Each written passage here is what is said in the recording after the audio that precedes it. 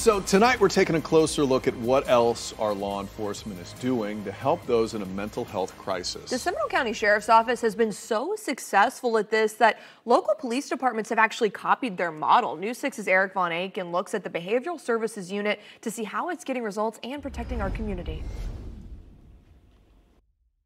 Eric, this is our oasis. Keisha Thomas showed me the oasis that she says more and more people need. Every day, Monday through Friday, our clients are allowed to come in and to shower. The oasis at the Sharing Center in Longwood gives people a place to shower, do their laundry, pick up food, clothing, even furniture, all for free. I'd say about 70% of our clients have had 70? Absolutely some form of engagement with the Sheriff's Office, yes. A lot of people in crisis, because of their crisis, become isolated from family members. Support systems get strained. Sometimes it's something as simple as having access to, if they become displaced, having access to clothing, showers, access to just basic care items. Sergeant Dwayne Harris helped build the relationship with the Sharing Center and partners all across Seminole County, hospitals, churches, rehab clinics, and the health department.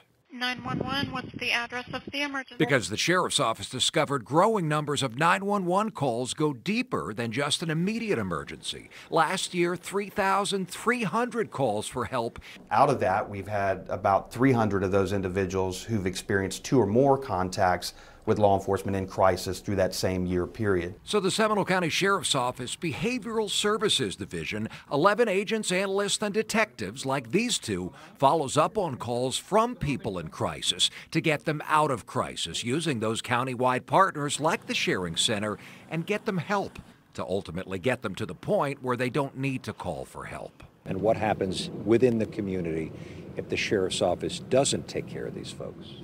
Yeah, I think that as a de facto, criminal justice organizations, and particularly correctional facilities, have been the recipient of a lot of people who are on a mental health crisis. Keeping people who suffer from serious mental health conditions out of the criminal justice system to make sure that they get the help and services that they need is so important. People who otherwise might not have gotten any help.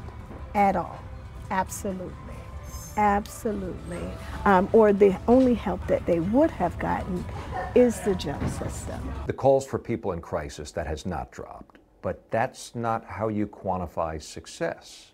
Absolutely. So as they see us as a resource, calls will most likely see an increase, but that's a great sign that we are making a difference and that we are getting an impact. But repeat Baker Acts are tracking much lower this year. So far, only 138, and we just have a few months to go, compared to, again, 300 for all of last year. Sergeant Harris says that is far fewer people needing help. He says that is getting results. At the Seminole County Sheriff's Office, Eric Von Aiken, Getting Results, News 6.